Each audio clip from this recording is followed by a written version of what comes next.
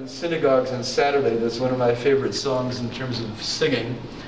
The bird was from my imagination, the dominoes from the childhood domino set I found at home that was not complete.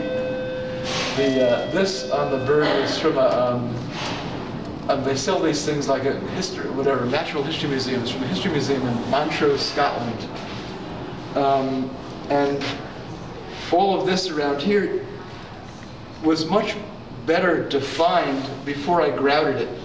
And you can't go back and change these things afterwards, but if I were to redo this, I would have done the grout possibly in either all white or all black, because a lot of the art, it was from a synagogue in Serbia, from a book called Synagogues Without Jews, which have been, I don't know if Seattle Public Library has it, but I had attended a workshop at a Yad Vashem conference in 2002 in Jerusalem, a Holocaust conference, by the couple who authored this book and did the photographs of all these synagogues in Europe that no longer had Jews. Hello. Hi. Hi. Down on the bottom here, not part of the, not including the shelf, but below where all this green slate is, the green slate I had picked up from some construction debris around Broadway and Pine in Seattle.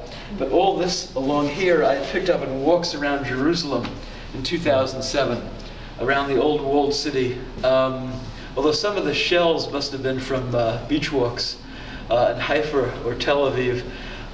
And one of the stones is from the, after I left visiting the Western Wall, what we used to call the Wailing Wall back in the old days, I had wandered into this Christian cemetery, which has like two different levels. There's a Christian Arab level and the higher level, and the lower level has all these Polish Catholic graves.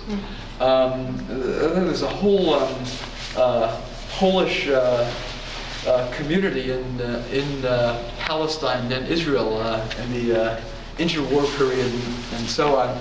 And Oskar Schindler is buried there. And I wanted to visit, see his grave, and I picked up this stone. Someone asked me afterwards, how can you take a stone from this graveyard? I said, there's no shortage of stones and rocks in Jerusalem, or practically everywhere in Israel for that matter.